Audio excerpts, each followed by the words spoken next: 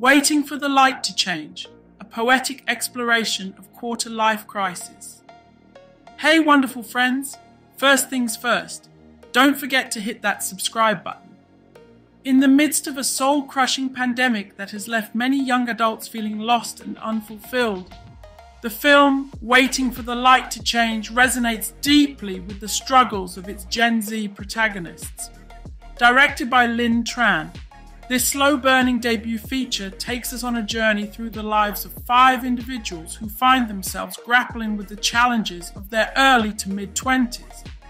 Amy, Lynn, Jay, Kim, and Alex, each battling their own demons, come together for a week-long getaway at a scenic Michigan lake house. As they navigate the difficulties of adulthood, mourning their childhood expectations, wrestling with career choices, and facing anxiety about the future, they find themselves trapped in a setting that mirrors their internal struggles.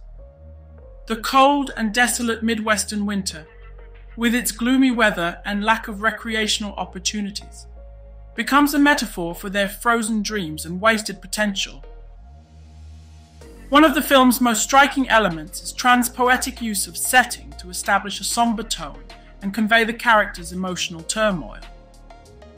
Through pastel-coloured cinematography and a remarkably slow pace, she creates an atmosphere of isolation and longing.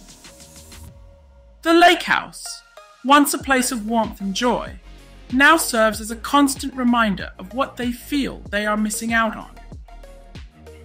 The freezing waters and the off-season atmosphere symbolize their quarter-life crisis, a season of waiting for a brighter future that seems elusive.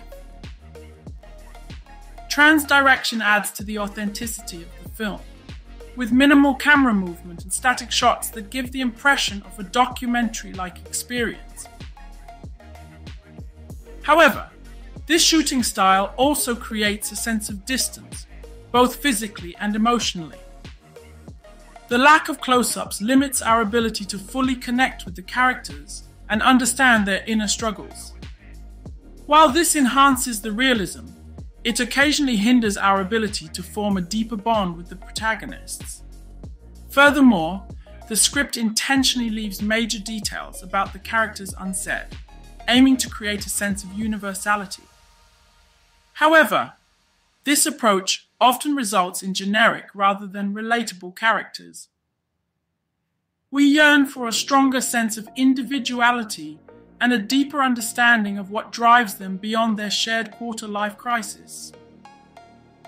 The characters, except for Amy, feel like Generation Z archetypes rather than fully fleshed-out individuals. Despite its narrative limitations, Waiting for the Light to Change succeeds in capturing the mood of a generation in existential peril.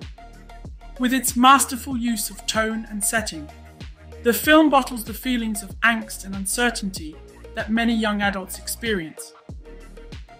Tran's achievement in capturing the spirit of her generation's struggles is commendable, even if the characters themselves feel distant and mysterious. In conclusion, Waiting for the Light to Change is a poetic exploration of the quarter-life crisis, skillfully depicting the challenges and anxieties faced by young adults. While the characters may lack individuality, the film's use of tone and setting creates a mood piece that resonates with the audience. Tran's debut feature serves as a testament to her ability to capture the essence of her generation, making it a worthwhile watch for anyone navigating the complexities of early adulthood.